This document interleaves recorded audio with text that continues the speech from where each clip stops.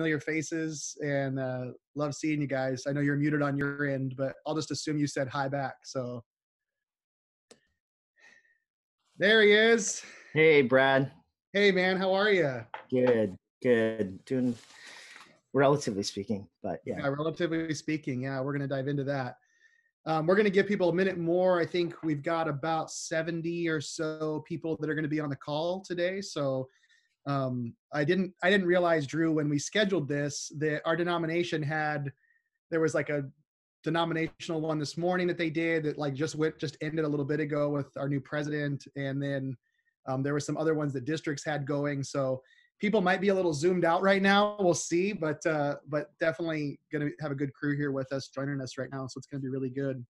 Yeah, no, that sounds great.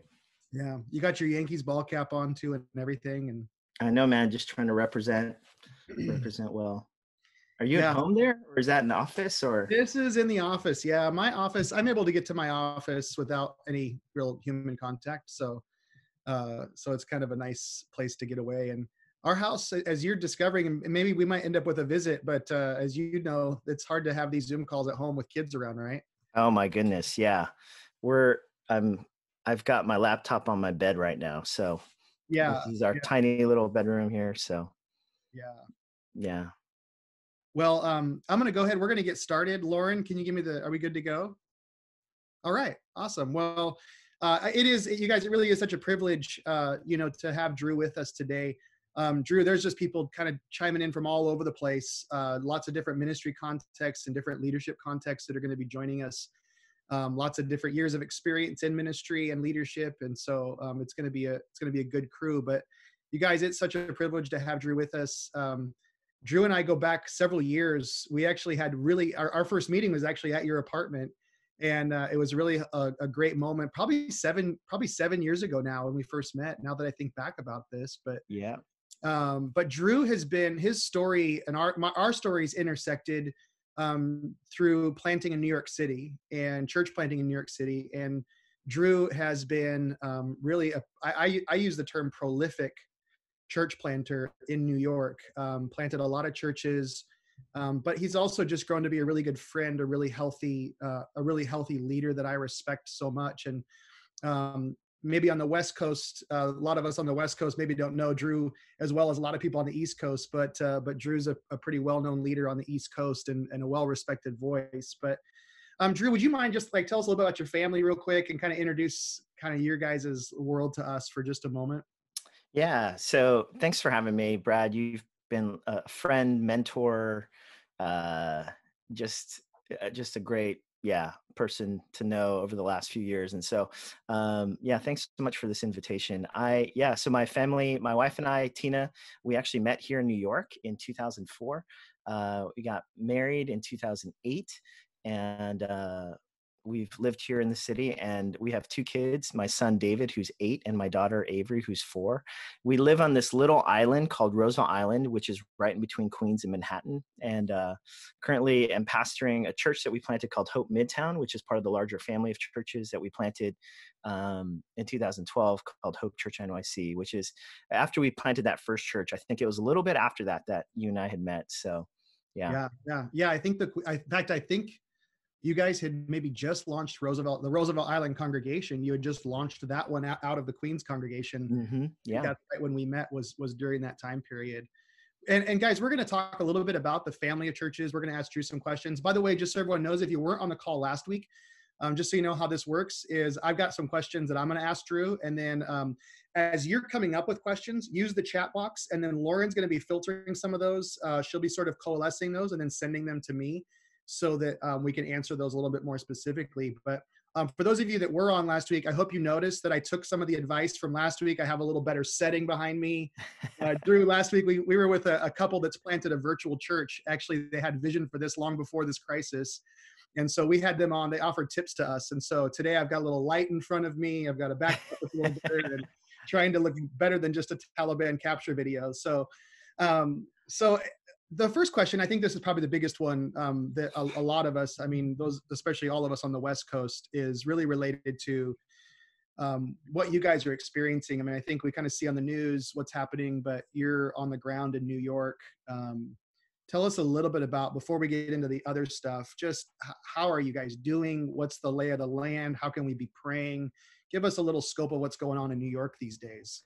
Yeah, thanks so much for asking. I mean, frankly, it's been devastating. I think, and I don't know how else to put it. It's been, a friend of mine who we met shortly after 9/11, and he had grown up here in the city. He planted a church. Mike Keller, his dad is Tim, and Mike was. We were just both kind of reminiscing about 9/11 and how different this is, and it feels so different because back after 9/11, it was a single moment where we could all rally together and grieve together. And I think right now it's been an ongoing battle and suffering that people are undergoing here in the city. And so it's been really challenging and difficult. And I think some of us, there was the adrenaline of just kind of shifting on so much as a church and ministry and towards really wanting to serve tangible needs. And like many of you probably around the country, I mean, so many people are grieving, and here it was kind of the same. There was this adrenaline rush.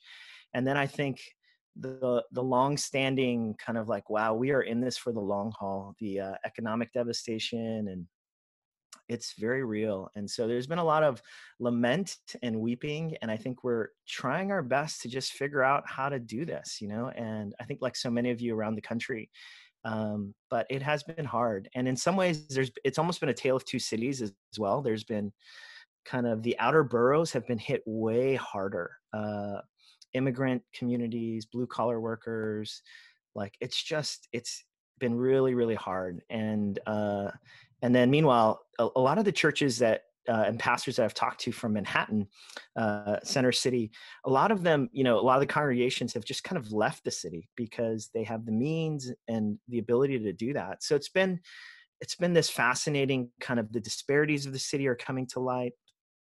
But I think I've come into this place of just really like, wow, we really need to brace ourselves for the long run now, do our best to serve the immediate needs as we can. So raising money, volunteering wherever we can with safe distancing. And but I think my most recent kind of rumination is how can we sustain a life-giving kind of ministry for the long run? A pastoral coach who's just been checking in regularly, he's like, man, all the pastors I know are giving into a lot of their temptations and addictions. And he was just like, Drew, how are you doing? And I'm like, man, I'm tempted too. I mean, but Yeah.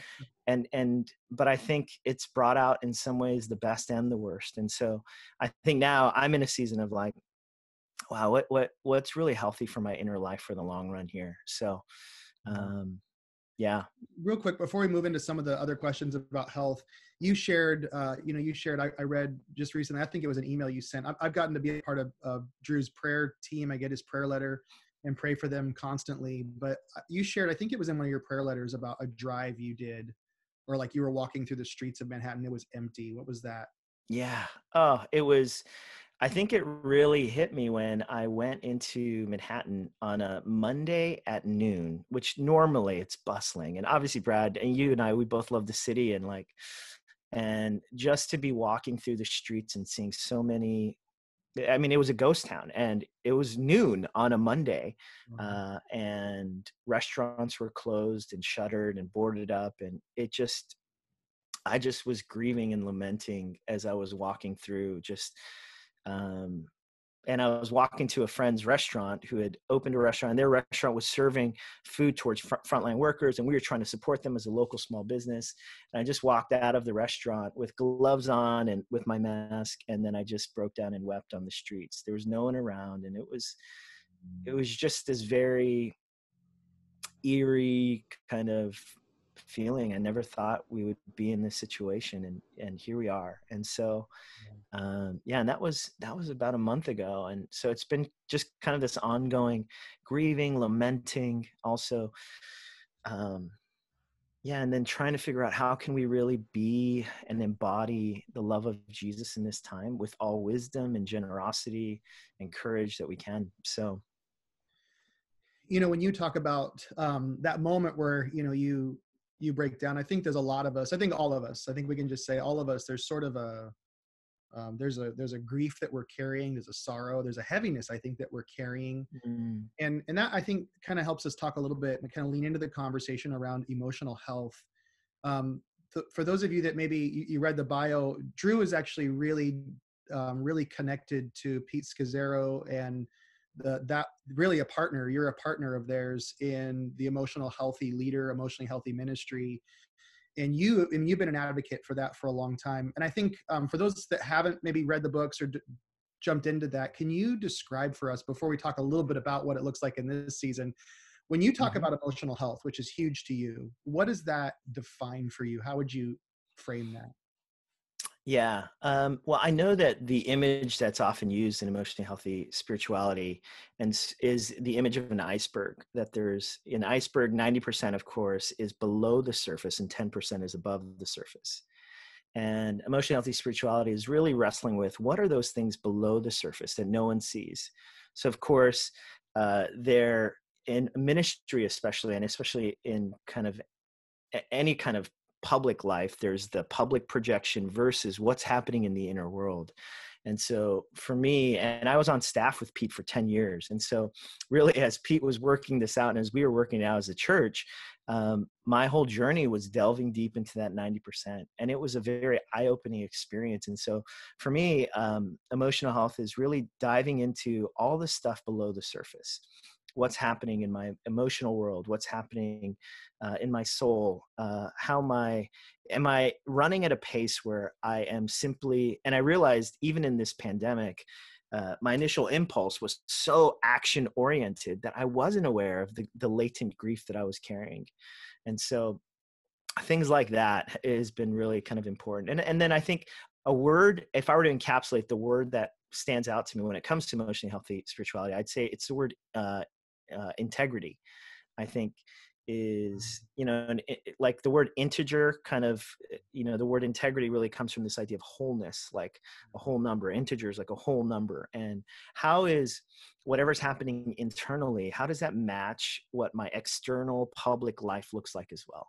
And so finding integrity within my family, within my marriage, within my ministry, all of those things are things that have become deeply important to me. Now, of course, what that means then is I'm just open about my crap, the fact that Right. the fact that it is a difficult journey, and that oftentimes finding congruence in my public and personal life is a difficult journey. But as much as possible, I want that to be one where I'm living out of integrity.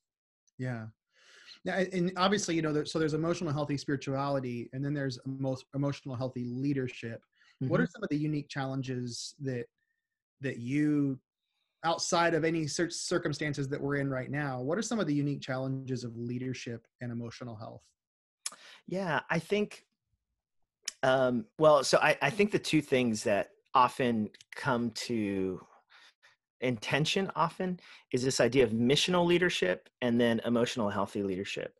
And oftentimes, for instance, a lot of the people who tell the stories of, hey, be healthy, practice Sabbath keeping, and and they're usually saying it from a don't do what I did when I crazily went about planning this church and was totally, missional and spending, nights out every night of the week. And so, and then I went through this phase of burnout, and then I've come to the other side. And so a lot of times I think the stories that we hear are folks who have been crushed in that journey of missional leadership that ends up coming to realize, hey, I did it wrong. Don't do it that way. And so I think for a lot of church planners, there's this question of like, well, how do I do this when my to-do list is a gazillion types, this checklist is unending. And so really kind of the things that I've been pondering is, what does missional leadership look like? And doing it in an emotionally healthy way. So for instance, emotionally healthy spirituality, one of the principles that we talk about is embracing the gift of limits. But then part of the missional charge of church planning is like, hey, there are no limits. God can do anything. He can raise the dead.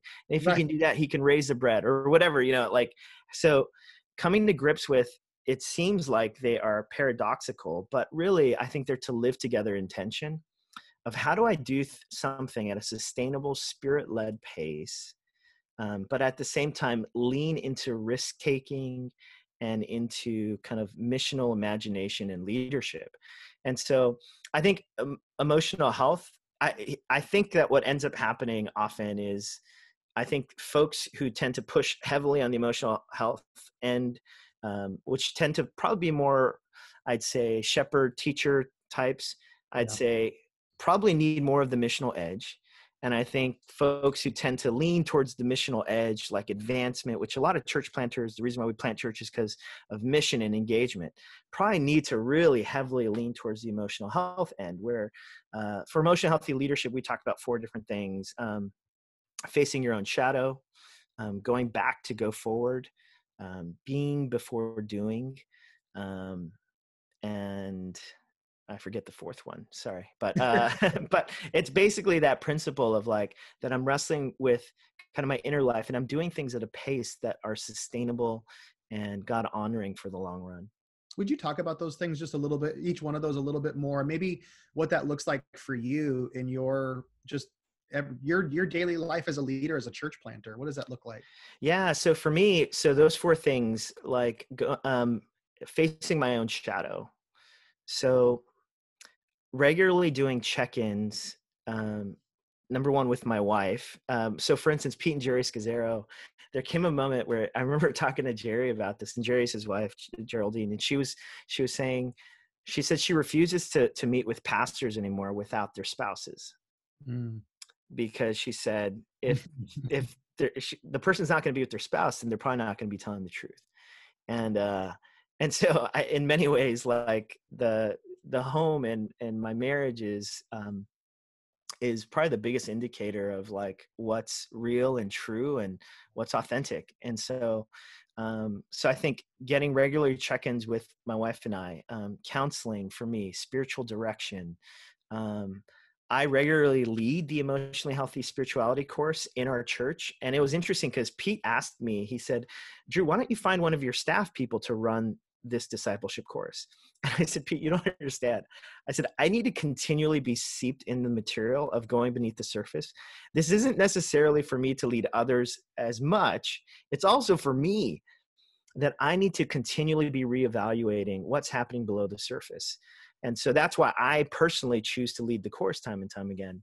And so for me, so for instance, so facing my own shadow, and that is regularly taking an inventory, even with our staff team, about some of the blind spots that I have as a leader, regularly doing check-ins again with people that I love and that are close to me, and hearing from them, getting feedback loops from our staff. You know, I think those are all very important. And of course, doing the intentional work. I think there came a moment, I realized the moments when I feel like I've arrived, and this even happened when I was on staff at New Life. Like, I remember just thinking like, oh yeah, I've kind of mastered this emotional health thing, you know? Yeah. And then of course I got burnt out, was working too many hours, no one's fault but my own. And I just realized, oh man, I really need to reevaluate like where my rhythms went, you know? And so I think those regular check-ins to figure out what my shadow is. Yeah, one of the principles was also leading out of one's singleness or marriage. And so out of my marriage, I think, how can I have just a thriving marriage that really honors God, and where my wife and I, it's not only that we're being faithful to one another, but we're being passionately in love with one another. Oh, And, yeah. and I think there's a difference between those, right? Like, and I think too many times, I think, I know that in my Christian paradigm and in the family of origin that I grew up with, it was basically being faithful and tolerating one another. Like that was the goal of marriage. Right. And I think, but what does it look like for me to invest in my marriage in such a way where it becomes my highest priority outside of my relationship with God? And so in premarital, we say to couples, you know, so many marriages, so many couples, they spend so much on the wedding day, Mhm. but they don't spend nearly as much financially, emotionally on staying married. Yeah.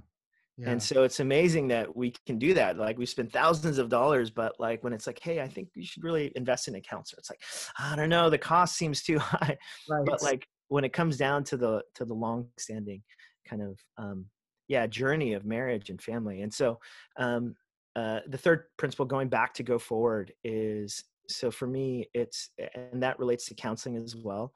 And I'm constantly reevaluating family of origin stuff. So even this past summer, I was on sabbatical, and on sabbatical, I started to see a trauma therapist because my wife had an emergency surgery last January that just kind of rocked us and rocked me and our family. And the way I responded to it was pretty emotional in the moment. And then afterwards, it was just like, get to work. And so I became a workhorse. And as I was pondering that, I realized, like, and actually I was talking to some mentors, and they're like, you should really, the way that you dealt with that very traumatic event in your life was not, it just seemed like you went straight to work. And so I had to go to a trauma therapist to wrestle with where did that come from? And I realized it came, war-torn generations, like the Korean American journey for an immigrant. And it was always, we just go to work. You could be in war, you just go to work. That's what you do. And I realized I needed to really kind of delve deep into that, and how my family of origin affected that. And even in my parenting and things like that. And and then let's see, someone just wrote in the text box. And then the last thing, slowing down for loving union. So that's the being before doing. Yeah. And for me, that's, I am such a doer. I'm a 2 on the Enneagram, helper with a 3 wing. And so I just automatically say yes to things, and I want to do stuff and I'm a helper by nature. And I'm super, like I mentioned, my family of origin, we are workaholics. And so being before doing is so difficult for me. And so, like, practices such as Sabbath keeping, even going on sabbaticals. So when we first started our church, we actually put in place a sabbatical package for pastors. As a church planter, I remember talking to our leadership and saying, I think we should give our pastors a 3-month sabbatical every 3 years.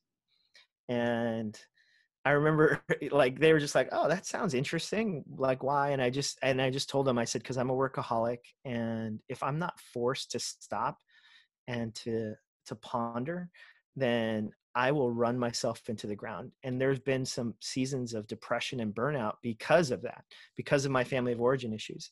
And so since we started the church in 2012, so we've had 2 3-month sabbaticals in 2016 as well as in 2019, just as a way of slowing down. And of course, that's in addition to, regularly practicing Sabbath keeping and things like that. Wow. So, yeah. So those are some of the things when it comes to those 4. Well, one of the questions I want to get to is, how about during this crisis, and what's it look like for you right now? How are you staying? Is there any particular category that you're focusing on during this? You guys are essentially locked down in your apartment. Yeah, it's been, I'm focusing on it all. Trauma. Our family is in a situation right now where we're irritable with one another. It's been, so my wife and I have had to have several clarifying conversations That we around those clarifying conversations. expectations around everything, around who's homeschooling, when does one person go out, when does one person come back, when does, and it's been exhausting, and trying to serve the needs of the church. And I think there was this belief that, oh yeah, if I'm at home, I'm not going to, all that travel time now is going to be gone. And as a result, my capacity is going to be higher. What I found is I've just been more exhausted. And actually it was Pete who, when this pandemic hit, I was, most of the Christian stuff that I was reading was stuff that totally captivated me. It was, hey, this is our moment to be on mission and to love our neighbors. And so I just threw myself into that. And then I listened to one of Pete Scazzero's podcasts, and it was funny. He was one of the few people who was saying, in this season, I think our capacity needs to be 50% less rather than more. And that we really need to slow down. And it was just a fascinating moment. I think it was a prophetic kind of invitation for me personally. And so, but it's been hard. I mean, gosh, we just had an argument today. I mean, we're we're trying to figure it out and trying to figure out how to manage life and how to grieve. One person, it's not like, how do we flourish working from home? It's, hey, we are in the midst of a global pandemic. Let's just say that first, remind ourselves of that moment, and let's just grieve that reality. And then in light of that, everything else we're trying to get done, we realize it's so we've lowered our expectations greatly related to that. And so, yeah, doing as much as possible to try to check in, try to create rhythms in our life. So we do have Sabbath keeping. We actually created a rule of life, which is an exercise in crafting kind of a life plan, an intentional conscious plan to make Jesus the center. We created a special one for our church for just this moment, for the COVID-19 crisis. And like, as a church, how are we going to try to make Jesus the center of everything? How are we going to try to continue to practice Sabbath keeping? How are we going to try to continue to live missionally, but do it at a pace that can be sustained for the long run? So it's really good. My wheels are just turning. They're spinning right now on so many different things. And I've noticed just that stuff changing for me. There's little things, there's big things. It's interesting. You talked about the expectations, and I love that you just said, start with, hey, we're in a global pandemic. Now what? And I did an interview this week for our church with a licensed therapist, family therapist that's part of our congregation. And one of the things that she talked about was just reducing expectations. One of the questions to ask, like, what am I letting go of? And I realized I was really okay with letting go of some of the normal regularity stuff of life, the rhythms. That's all fine. But then what I suddenly realized was the expectations that I put on myself to perform at a certain level during this season, and to be doing something and to have, tangible ways to measure my success, or actually really to validate who I am.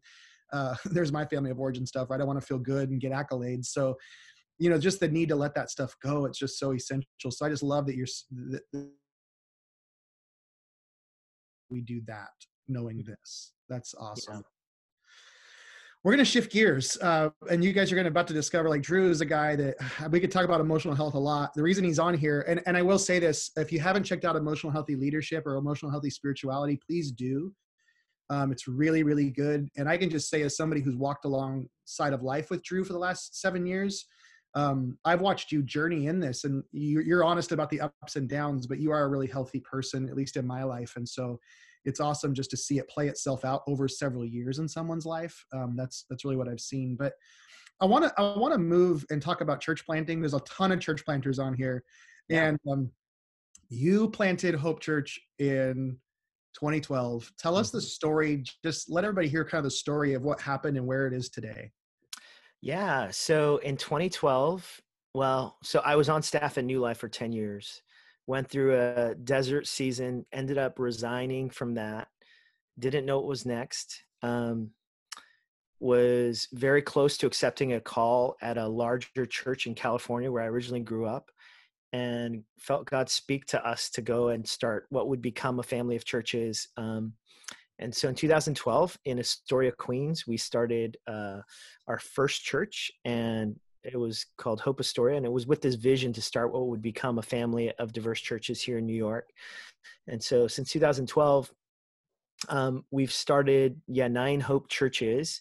And and in that process, it's been quite a ride.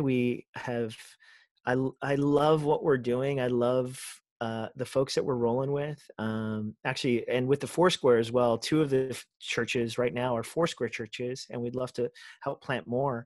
And the two Foursquare pastors, David Jung and Russell Joyce, are some of the most dynamic young leaders, and I love those guys to death.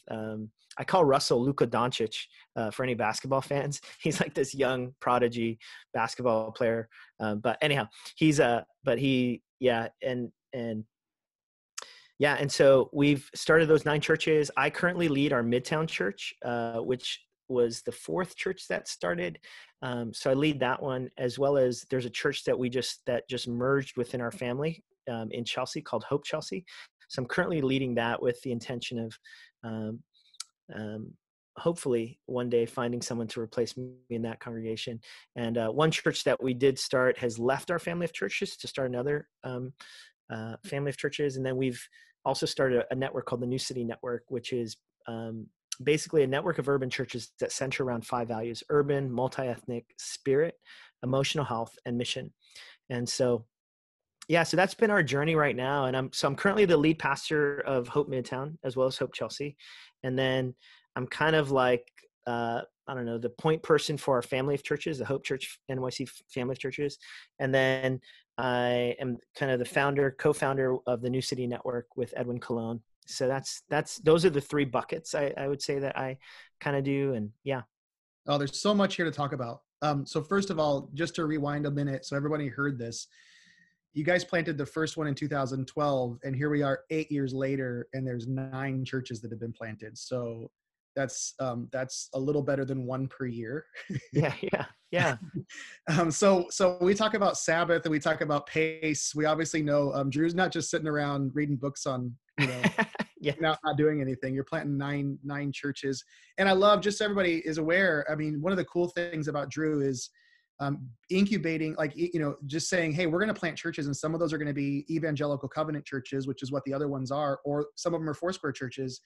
And the openness that you guys have had of saying, no, we're here to plant churches and we're going to partner. So the Hope Network has churches from different denominations in it. You had this vision for a family of churches. And one of the reasons why I think it's such a valuable, first of all, there are size dynamics that you're dealing with. Yep. You guys have constraints on size and space.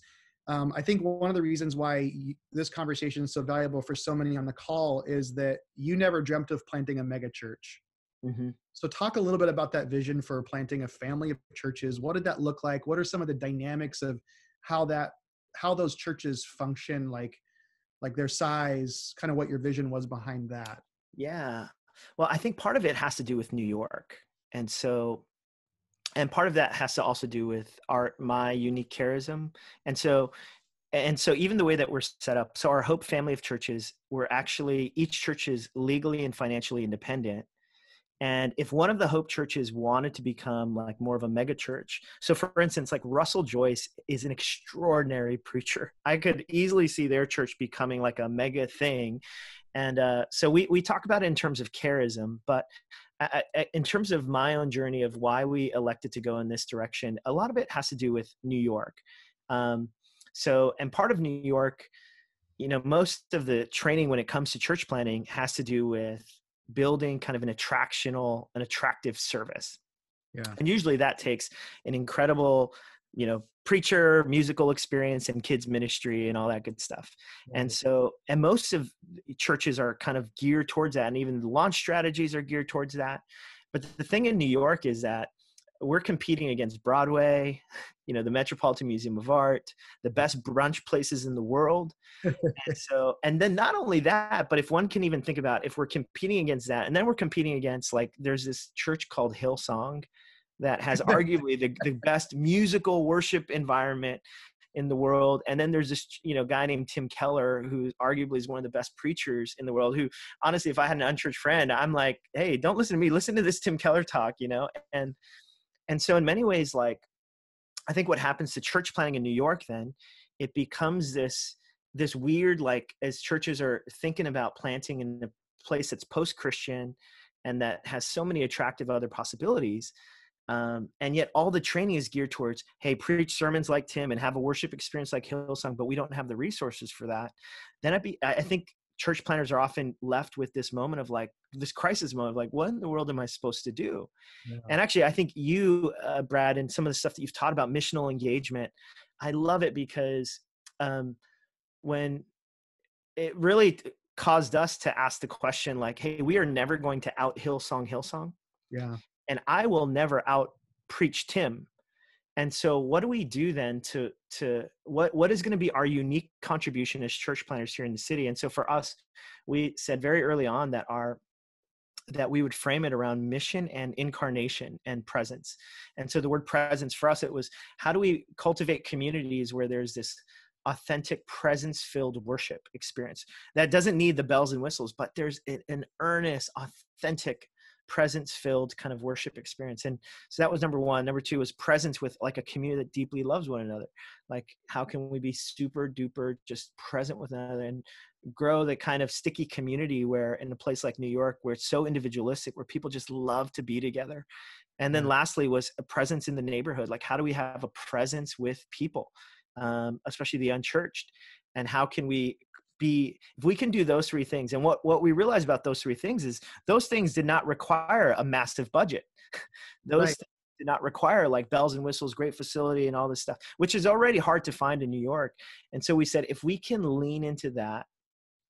Now, that doesn't mean that we don't care about having quality worship and all that stuff. It just meant we really want to lean into, a lot of the stuff that you've taught us about missional engagement. And so we said, if we can do that, be present, and then what would it look like then if our church could grow to a certain size that we would just kind of spin off new churches in different neighborhoods. And so our churches are not terribly large, as you know, Brad. Like, our churches range from anywhere on a Sunday service from like 75 to, I'd say, 300 maybe, and so each of the churches, but together collectively we're part of a bigger whole, but our churches are really this collection. And so our church, the first church that we started when we reached about 200 people on Easter Sunday. So that was like our max attendance. Yeah. We said, I think we've got enough to maybe send 20 to 30 to a new neighborhood to start a new church.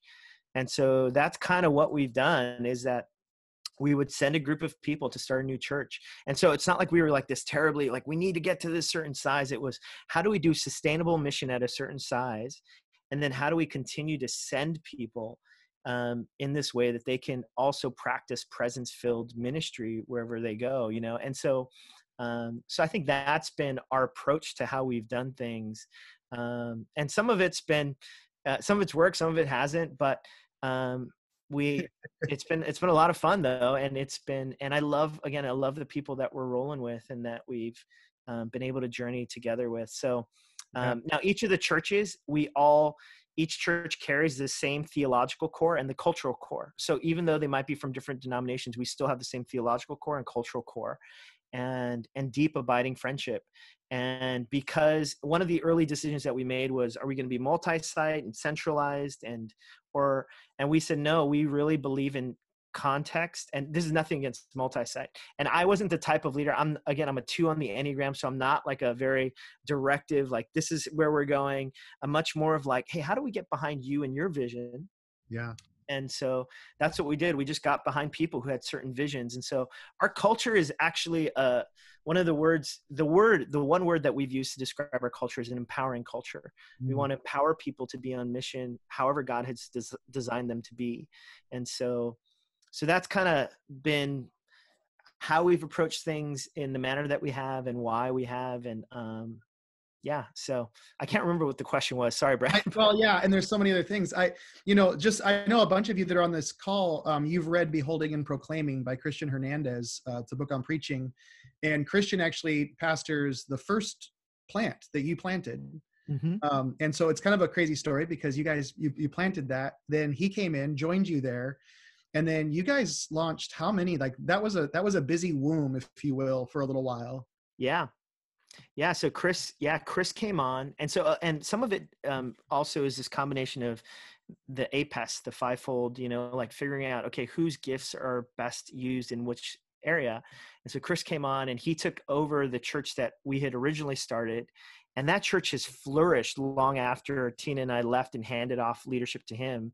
And that first church helped start, I think, 4 other churches. And again, it's not like the church was unusually large. It was just that church that maxed out at that size kept spinning off people and sending people. And then our church in Midtown, it's the same. It's probably similar in size and scope to the original church in Astoria. And now we've just begun, sending people and residencing people and sending them. So right now, I love our, we've got residents in the different churches, and our churches are at sizes and capacities to go ahead and start new churches, and to multiply them, um, due to training and partnering with different denominations like the Foursquare, as well as with City to City and others. So yeah, so that's been our process.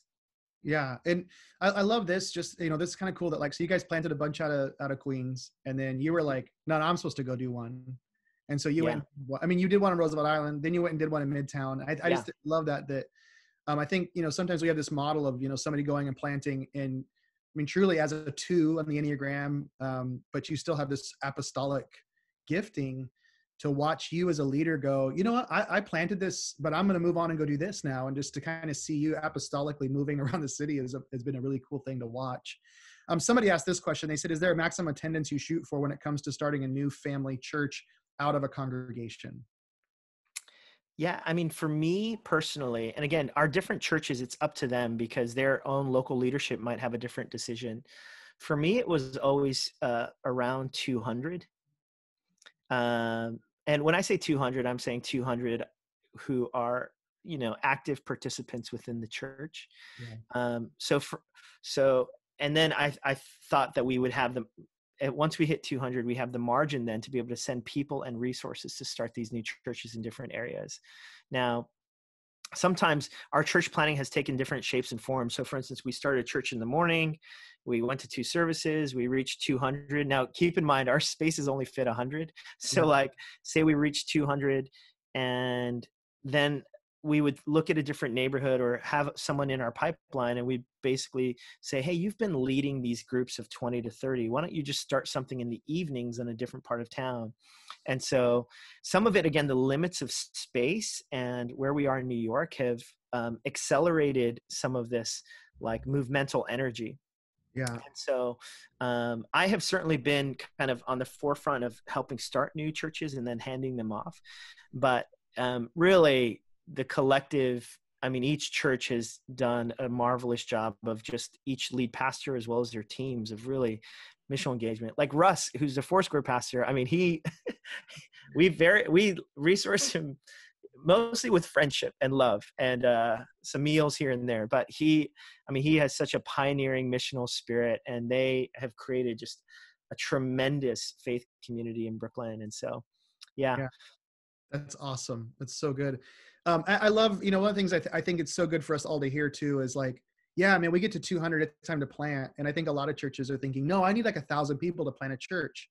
And man, it's such a healthy thing to hear. And I think those are constraints for the city, but I think it's also inspirational for the rest of us that it's like, no, there's a way to raise up residents. I mean, you have residents and you have church planters that are going out in a congregation size. It's actually more like the norm in America, not the abnorm. And so I think that's a really beautiful thing. Just kind of shows how multiplication happens. So the family of churches, I could get into some questions around that, but I want to dive in. Actually, I want to move in to the New City Network for a minute. Yeah. So you and Edwin Colon, those of you that have ever heard of Recovery House of Worship, Edwin Colon is the pastor of Recovery House of Worship in Brooklyn. If you were to put 2 people on a spectrum of like them landing in the same friendship group, Drew and Edwin are like, how in the world did you guys ever meet? Because Edwin's story is crazy, and just kind of where he came from and then where he is today is just unbelievable. But you guys started this network. Talk a little bit about, there's core values. I'd love to hear kind of the rationale behind those specific values and then what the hope of that network is. Yeah. So Edwin and I, there were a few things that were happening. One was he and I really wanted to work together, and someone had mentioned the possibility of merging churches. And so we were exploring that, but it became so clear that, like you said, Brad, like Edwin and their church has such a unique, beautiful charism that it made sense that they would stay kind of who they were, but we still had a deep friendship. And then meanwhile, New Life Fellowship, the church that I came from, we were looking for ways to also be working together in planting churches. And so out of that, we were just wrestling with what are the values that we feel fit us, as well as that fit kind of maybe the cultural moment that we find ourselves in. And so for us, it was urban, because we were, deeply committed to urban ministry. Secondly, it was multi-ethnic. It was actually really important to us that the church planters that we were drawn to were people of color, and that we were resourcing were people of color, just to show that, hey, that church planting is not simply a white male thing, but really something where people of color could come and lead these dynamic churches in urban settings. And spirit filled, so something that's fueled by the Spirit, like a real conscious radical dependence on the Spirit. Yeah. And then emotional health, again, that is really, of course, Recovery House of Worship, they embrace the 12 steps, and as do I, and their Christian principles, but really emotional health that really undergirds everything. So how do we have spirit-filled emotional health? And lastly, mission. And so those 5 values were what really marked those initial 3 churches. And so it was out of that we said, hey, you know what? What if we were to coalesce just these gatherings around these values? And so what ended up happening was we just invited our friends throughout the city. Hey, why don't you come and join us? And so we hosted these gatherings. And that group that began with about 10 to 12 pastors who would gather here in the city, it just continued to expand and expand. And now we have 3 lunches. Well, this is pre-pandemic, of course, that would happen, where we had invites both in Queens, Brooklyn, and in Manhattan. And then we hosted a gathering, the New City Gathering, which you came out and spoke at a couple times. Token white guy at the New City Gathering. I mean, it was great. We loved, and obviously, yeah, you're basically Korean. So, no, so we ended up, we had it just became a relational network of friends who valued the same things. And slowly it's continued to expand. And so we ended up, the New City Network, we helped seed fund maybe 25 different churches across the country, again, around these values. And now we're trying to build it into a bit more of a robust network, because we were basically giving out these grants, but we weren't asking for anything back, and we weren't creating. And so it still is in that phase where it's mostly a convening thing. So for instance, even during this pandemic, we've just been convening every week, maybe 100 to 150 pastors and leaders from New York City, just to connect with one another as we're kind of in the midst of this crisis. And so, and so Edwin and I, again, because we align around these 5 values as well as new life. And so now we're trying to dream together, okay, what does this mean for us? So for us, it was not necessarily, because I think so many church planting networks can become so, again, and not to say this is bad, but so mission driven and goal driven that we're going to plant 1,000 churches by, sorry if that's what Foursquare Multiply said. I don't know, but but for us, it was basically 12 good churches. That's fine. Just 12 good ones. That's it. No. And for us, that's our goal is basically, man, if we can plant healthy churches that embrace these 5 values, then if we can focus on that, then we think that God will do something. He will honor that, and it will grow and expand beyond. And so that's been our approach when it comes to the New City Network. So right now, Edwin and I are trying to formalize what does it mean to be a New City Network church and all that stuff. But essentially, it's been coalescing around the 5 values, and then creating training opportunities around these 5 values and things like that. Yeah.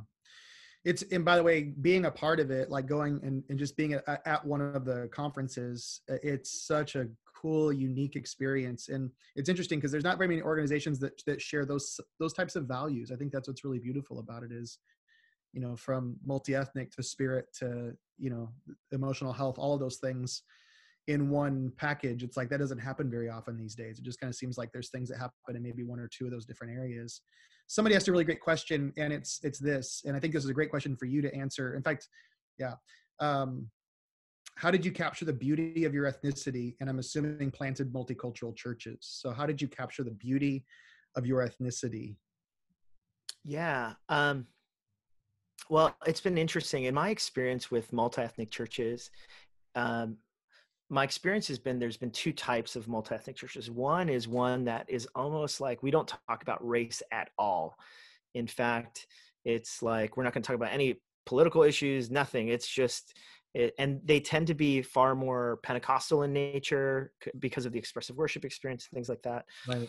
Then there's, another kind of way of approaching it that I've seen in multi-ethnic churches is a very intentional kind of lean into wokeness, and justice ministries and things like that. And the background that I came from, so just to give some context, the background that I came from probably leaned more towards this highly intentional reading up on, backgrounds of other people and ethnicities and histories, and being very intentional when it comes to power, to population, to purposeful narratives, and practicing solidarity. Like there's very intentional ways that New Life that was the training that I received from New Life. Yeah. And so part of that has been this journey for me in really embracing with solidarity people from various different backgrounds, as well as my own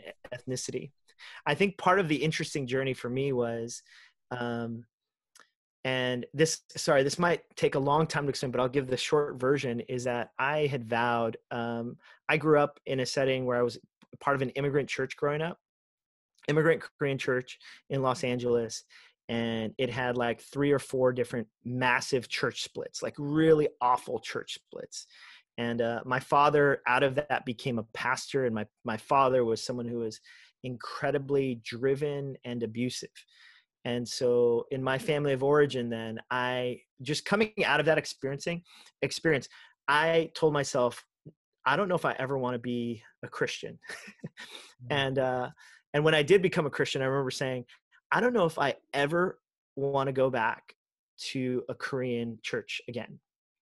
And so I was all in on multi-ethnic, but my all inness on multi-ethnic, of course, it was great to be woke and all this stuff, or to act like I was woke, however, and I just realized that I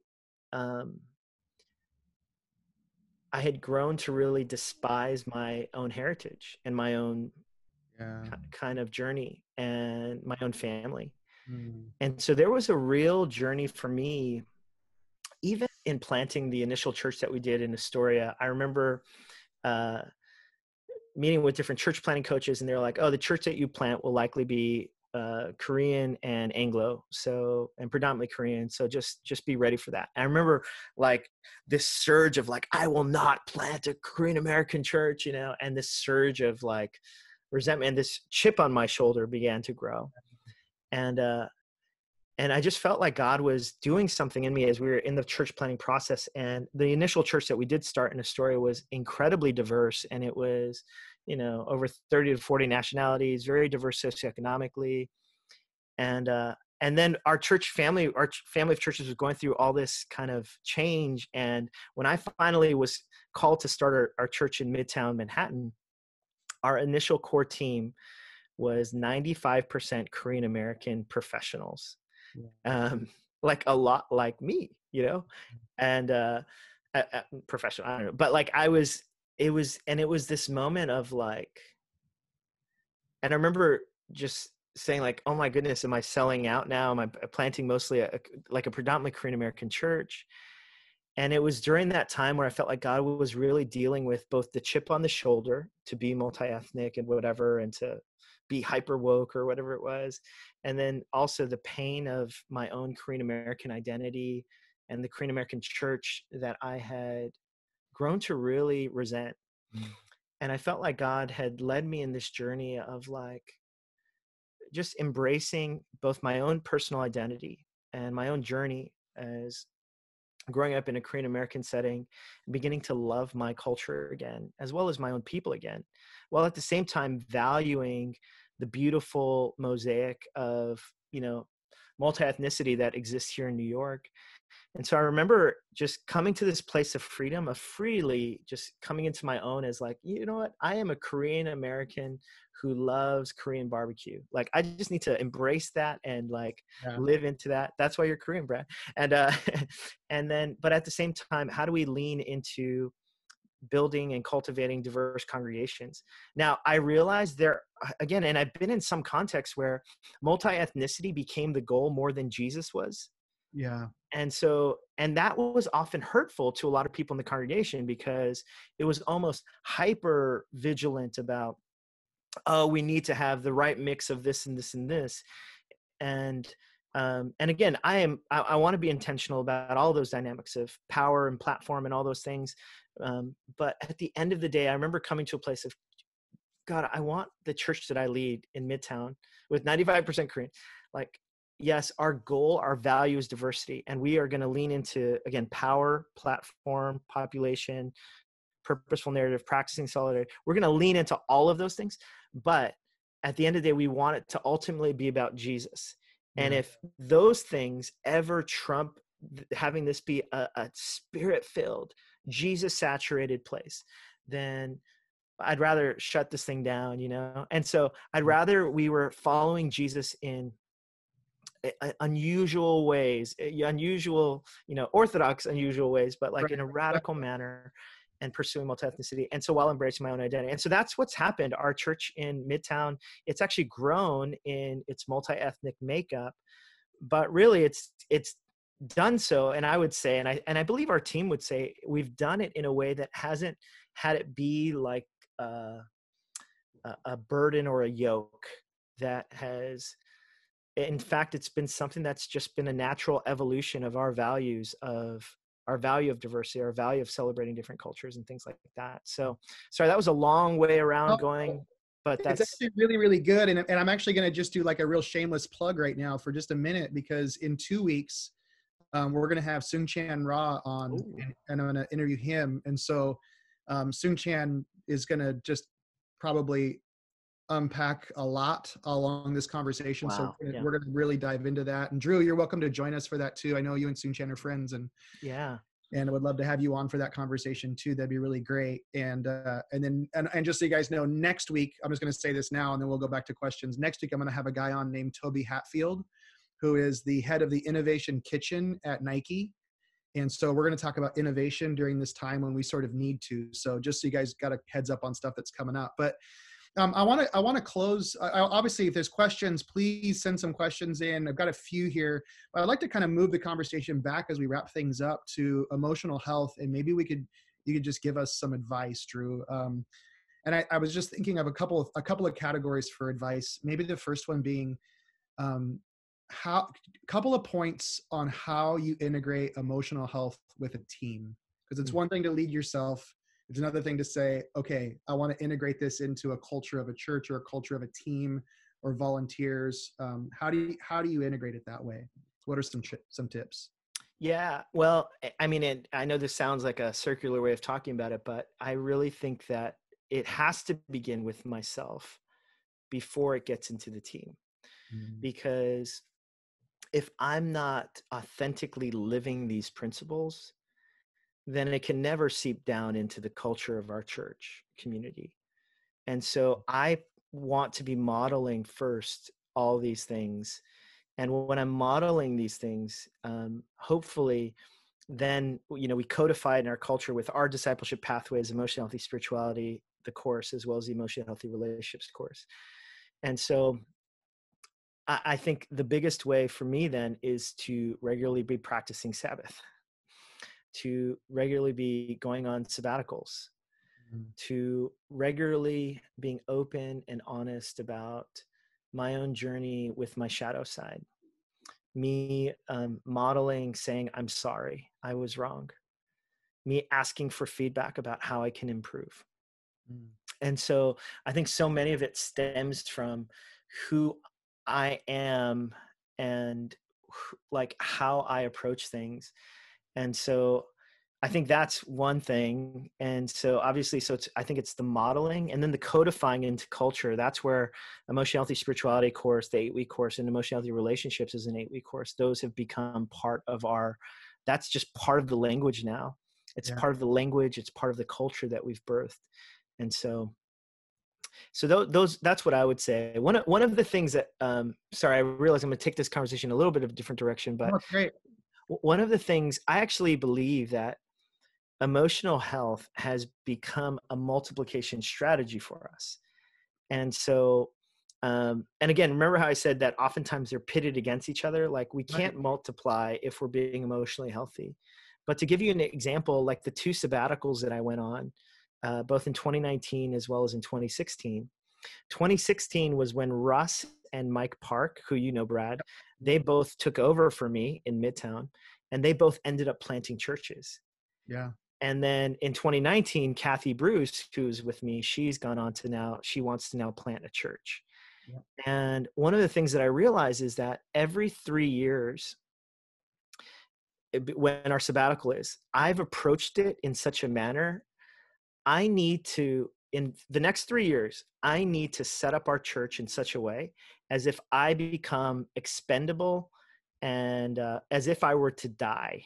Like that's what my sabbatical is. I'm dying in 3 years. I'm Mm. going to raise someone up or leave it in the hands of someone who could lead this after 3 years. So And good.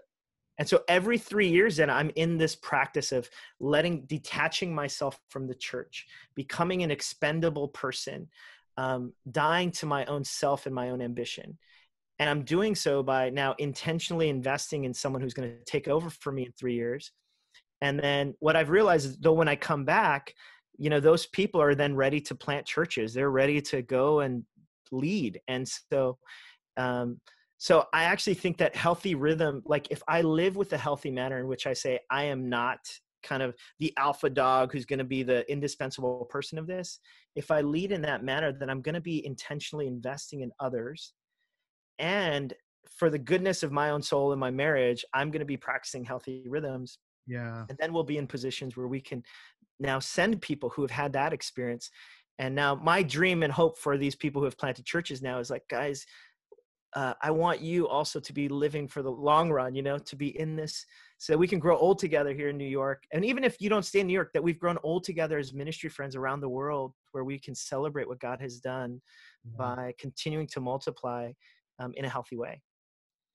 So when you planted the other churches, you worked that 3-year rhythm into the other church plants as well.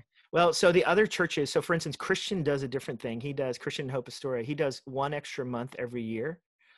And so different churches and so now, I mean, our family of churches are so young that many of them haven't even passed the 3-year mark yet. Right. So, but I'm constantly banging the drum, like, guys, go on sabbatical, like find your replacement, do what you need to do. And let's live into a healthy rhythm. So.